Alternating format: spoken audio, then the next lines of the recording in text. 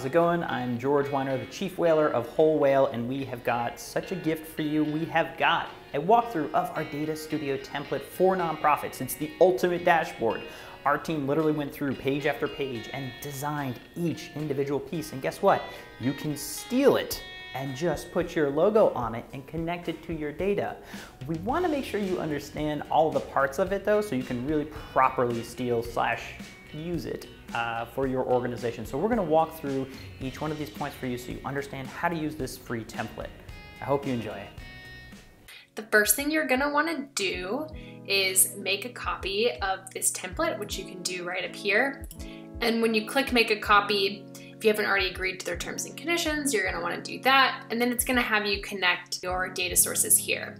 So for this template, you're going to want to connect your Google Analytics data and your Google Ads data if you have that as well. One thing that might pop up when you try and connect your data sources is that Google will tell you one or more of the data sources used in this report is not attached. Don't worry about it. Just click maybe later and proceed to the report. Once you do that, this edit button will appear, which will allow you to change this template however you want, change the colors, change the logo to tailor it for your organization. On the first page, we have a big overview of your website data. So all of these metrics are just big overview metrics like sessions, users, goal completions. You can also change this view by source. So looking at the source of traffic, and you can select the date range you want to look at up here. Now, if you don't like these colors or you want pages per session instead of bounce rate, for example, what you'd want to do is click on the widget itself. So click edit and then click on the widget you'd want to change. And over here, a bar will come up with the data. So you can change whatever data you want to find the available field. You can change the data source if you wanted to do that. And then another exciting thing is you could also add a segment. So if you want to change, let's say make another copy of this template and look at a specific type of traffic on your website, you could create segments in each of these widgets, just like you would in Google Analytics, and look at a very specific type of user, so you wish. Now, if you wanted to change the colors, you could click on the Style tab, and from there, change whatever colors you like for your organization. On the second page of this template, it's focused on audience, so who your website audience is.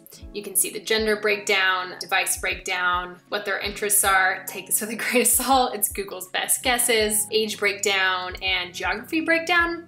And again, just like every other page on this template, you can click the edit button and change the widget's data style however you wish. One thing also that is worth mentioning is down here at the bottom, we have some tips just in case you're having any trouble with this template.